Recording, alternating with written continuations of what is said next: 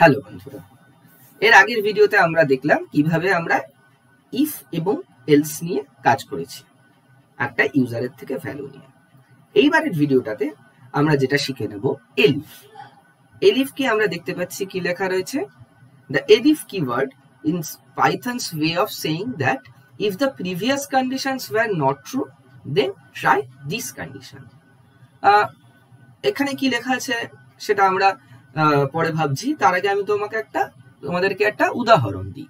উদাহরণটা কিরকম, যে আমরা আগেরবার কি বললাম যে সকালবেলা ঘুম থেকে উঠে যদি শরীরটা ভালো না লাগে তাহলে আমি অফিস যাব না। এটা ছিল আমার প্রথম কন্ডিশন, একমাত্র কন্ডিশন, শরীর ভালো না লাগলে অফিস যাব না, নয়তো যাও, নয়তো যাই হয়ে যাক যাও। এবার ধরো আমার আরো কিছু কন্ডিশন মাথায় এলো, ঠিক আছে, যদি শরীর ভালো না লাগে তাহলে যাব না, কিন্তু যদি বৃষ্টি পড়ে তাহলেও আমি যাব না। তাহলে আমার কাছে এবার দুখানা কন্ডিশন এসে গেছে, কি কি? শরীর ভালো না লাগার এবং ওয়েদার, বৃষ্টি না পড়ার। এবার তুমি ভাবো, তুমি এরকম একাধিক অজুহাত দিতে পারো অফিস বা স্কুল বা কলেজ না যাওয়ার।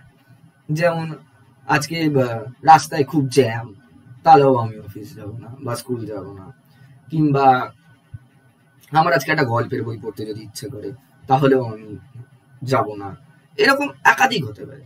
ইফ কন্ডিশন কিন্তু একটাই হবে, প্রথম যেটা তোমার মাথায় এসেছিল, কারণ সেটাই তো মেন।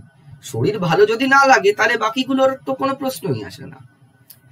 যদি প্রথমটা আমার শরীর ধরো ভালো লেগে গেল, তখন এবার আমার একের পর এক আমি আরো অজুহাত দেওয়া শুরু করব। কিন্তু যদি একটাও না মিলে, যদি সবকটাই আমার স্যাটিসফাই না করে, তাহলে আমার কি হবে? তাহলে আমি যাব, সেক্ষেত্রে এলস। তো দেখে নেওয়া যাক একটা প্রোগ্রামিং এর মাধ্যমে ইফ এলসটা কেমন করে হচ্ছে। ধরো আমি লিখলাম x is equals to int, obviously int, আমাদের ইন্ট নিতে হবে, নয়তো আমরা এই কম্প্যারিজন গুলো করতে পারবো না। ইনপুট, এবার আমি ইন্টের ভেতরে যে প্যারেনথেসিসের ভেতরে আমি এবার ইনপুট নেব, এন্টার নাম্বার নিয়েছি। এবার আমি লিখলাম, এতক্ষণ কি লিখেছিলাম, ইফ x ইজ ধর x ইজ ইকুয়ালস টু 3। কেন ডাবল ইজ ইকুয়ালস টু আমি বলে দিয়েছি, একটা ইজ ইকুয়ালস টু দেওয়া মানে চেক x এর মধ্যে 3 ভ্যালুটা অ্যাসাইন করা, ডাবল ইজ ইকুয়ালস টু দেওয়া মানে চেক করা যে x এর ভ্যালু কি 3 এর সমান, সেই জন্য আমাদের ডাবল ইজ ইকুয়ালস টু দিতে হয়। এবং এর আন্ডারে যখন আমি দেব ইনডেন্টেশন দেব, নয় 4টে স্পেস নয়তো একটা ট্যাব। আর জুপিটার নোটবুক বা যে কোনো এডিটারে আমাদের এই ইনডেন্টেশনটা নিজে থেকেই নিয়ে নেয়, কিন্তু অনেক ক্ষেত্রে আমাদের ইনডেন্টেশন নাও দেওয়ার প্রয়োজন হতে পারে, সেক্ষেত্রে আমাদেরকে একটু দেখে নিতে হবে। যেমন একটু পরেই দেখতে পারবে, আমি লিখলাম হাই। এরপরে যেমন আমি এলিফ করব, কিন্তু সেটা তো আমার ইফ স্টেটমেন্টটার ইফ কন্ডিশনটার আন্ডারে থাকার কথা নয়, কিন্তু আমাকে ইনডেন্টেশনটাও দিয়ে দিচ্ছে, তাই আমাকে একটা ব্যাক স্পেস মেরে বেরোতে হবে। এলিফ x is equals to 7 colon print, ধরা যাক দিলাম আরেকটা এলিফ নি। এলিফ একাধিক হতে পারে, আমি বলেই দিয়েছি। x is greater than 10 বা 20, ঠিক আছে, প্রিন্ট হ্যালো,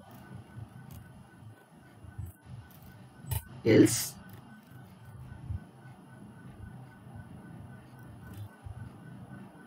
print by। এখানে এবার আমরা দেখতে পাচ্ছি ইফ কন্ডিশন একটাই, তার আন্ডার একটা স্টেটমেন্ট। এলিফ কন্ডিশন একাধিক হতে পারে, আর এরকম অনেকগুলো হতে পারে, প্রচুর হতে পারে।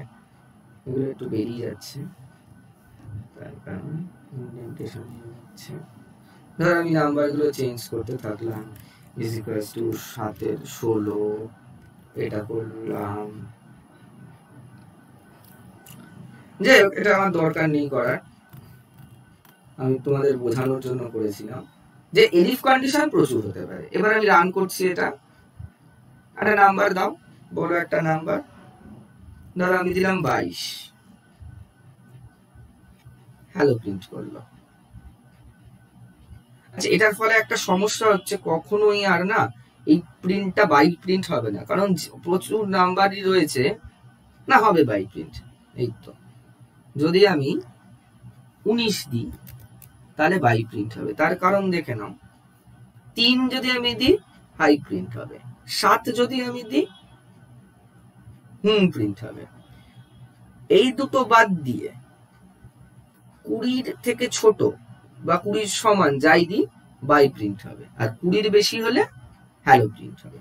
তো ঠিক এইভাবেই আমাদের ইফ এলসটা চলবে, যে আমরা যখন কোনো কিছুর থেকে মানে আমরা কন্ডিশন দিয়ে দেবো, সেই কন্ডিশনের আন্ডারে আমার একটা স্টেটমেন্ট চলবে। আমরা ইউজারের থেকে কোনো একটা ভ্যালু নিয়েও সেটা করতে পারি, আমরা নিজেরাও কোনো একটা ভ্যালু দিয়ে দিতে পারি, মানে নিজেরাই আমরা এক্স এর ভ্যালুটা দিয়ে দিলাম। তো এরকম করে আমরা করতে পারি।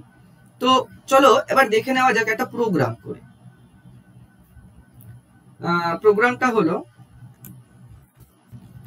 take a number from user and check it is a odd number or even number।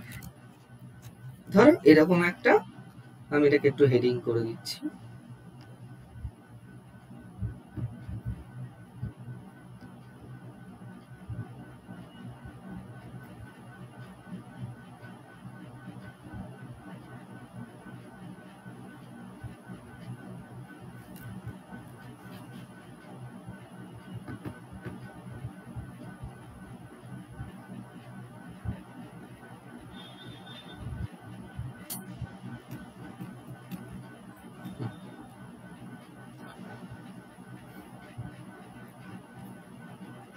It is a odd or even number। এটাকে আমি ডিলিট করি।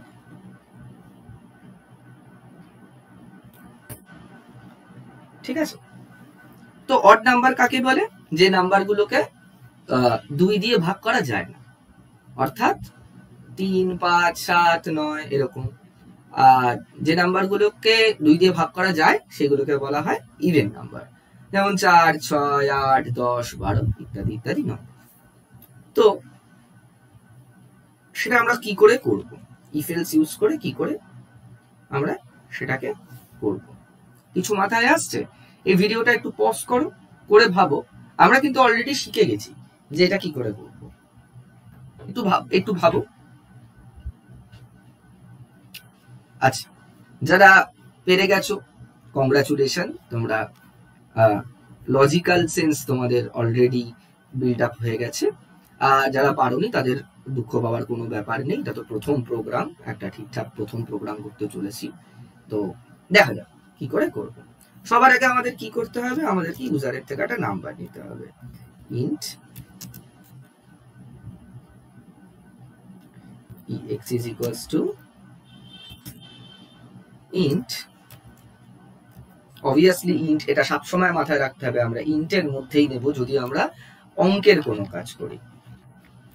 ইন্ট ইনপুট, ইউজারের থেকে নেব তাই ইনপুট, আমাদের ইনপুট ফাংশন ব্যবহার করতে হয় ইউজারের থেকে নাম্বার নেওয়ার জন্য, এবং ইনপুটের মধ্যে আমরা কিছু একটা লিখে দিতে পারি, এন্টার আ নাম্বার। ইউজার একটা আমাকে নাম্বার দিল, যেটা আমি এর মধ্যে রাখলাম। এবার আমাদের চেক করতে হবে এই নম্বরটা অড অর ইভেন। অবভিয়াসলি আমাদের ইফ এলস লাগবে। ইফ যদি এই কন্ডিশন হয়, ইফ কোনো একটা কন্ডিশন, তাহলে হবে আমাদের কি লিখবো আমরা, print x, is even number, else print x is a odd। এবার কথা হচ্ছে কি কন্ডিশনটা দেবো, কি কন্ডিশন দেবো যাতে বুঝে যাবে এক্স ইভেন না অড, এটাই আমাদের ভাবার। আচ্ছা, কোনো কিছুকে ভাগ দিলে যদি ভাগটা মিলে যায় তাহলে তার ভাগশেষ কত হয়? শূন্য। অর্থাৎ তুমি যদি 25কে 5 দিয়ে ভাগ দাও, ভাগশেষ কত হবে? শূন্য হবে। তুমি যদি 36কে 4 দিয়ে ভাগ দাও, 4 9 36, ভাগশেষ শূন্য হবে। তুমি যদি কোনো সংখ্যাকে 2 দিয়ে ভাগ দাও, ধরো তুমি 24কে 2 দিয়ে ভাগ দিলে, ভাগশেষ শূন্য হবে, কারণ 12 দুগুণে 24। কিন্তু তুমি যদি 35কে 2 দিয়ে ভাগ দাও, ভাগশেষ 1 হবে, তার কারণ 17 দুগুণে 34, 1 ভাগশেষ। তো আমরা দেখতে পাচ্ছি যে কোনো নম্বরকেই যদি 2 দিয়ে ভাগ দিই, নয় তার ভাগশেষ 1 থাকে, আর নয় তার ভাগশেষ শূন্য থাকে।